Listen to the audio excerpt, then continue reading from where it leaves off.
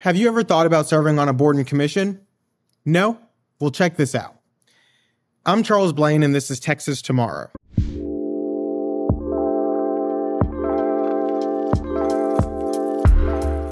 When people talk about public service, it's usually about running for office or working for an elected official of some sort. But what if I told you that it's increasingly appointed officials, unelected boards and commissions who are influencing our day-to-day lives? So, a few years ago, a study found that 3,853 rules were made by federal agencies, commissions, and departments, while Congress passed 214 laws. So, for every law passed, 18 rules were implemented by unelected officials, people that were appointed into offices. Recently, the Texas Department of Parks and Wildlife put out a new proposed rule on specific types of hunting for mountain lions. So while this might not specifically affect you in your day-to-day life, these happen in every department and every agency in our state. Their current Texas Register lists them all out. And so it has proposed rules for different agencies like Health and Human Services, the Attorney General's Office, the Office of Consumer Credit, the Department of Licensing, and the list goes on. And these get produced every week, and you can see what proposed rules these agencies are setting out. But it gets even more local than that. So here's a quick story. One day I was watching the Archaeological and Historical Commission for a local government.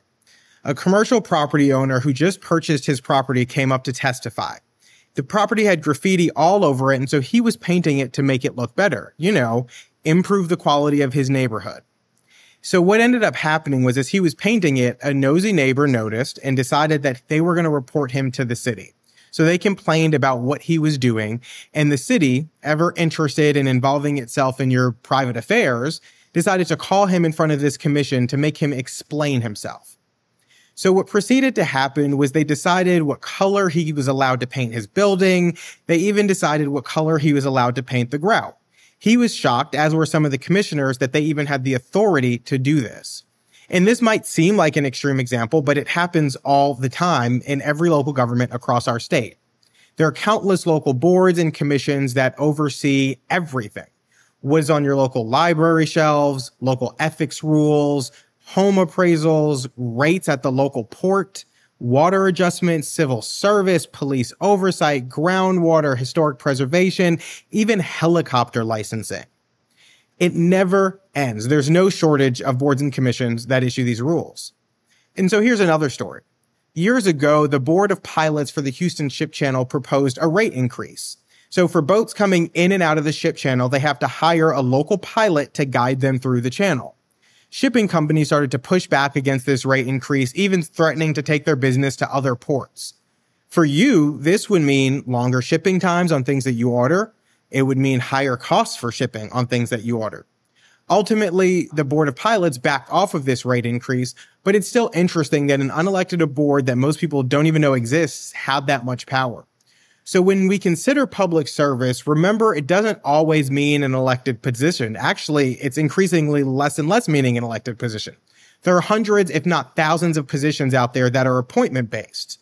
And if you don't seek them out, someone else will, and they might not have your best interests at heart, and oftentimes they don't have your best interests at heart.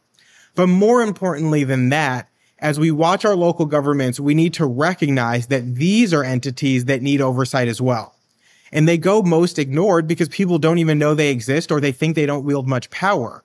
So these are areas that we really need to have a keen eye on and make sure that we're aware of what they're doing and communicate to our neighbors and our communities what they're doing so that we can be more involved in the process and so that we don't get caught off guard when they pass new rules and regulations. Thanks for tuning in. As always, if there's an issue in your neighborhood that is coming up and you'd like us to cover it, please let us know. And make sure you share this with your friends, family, and on social media and give us some feedback on what you're thinking.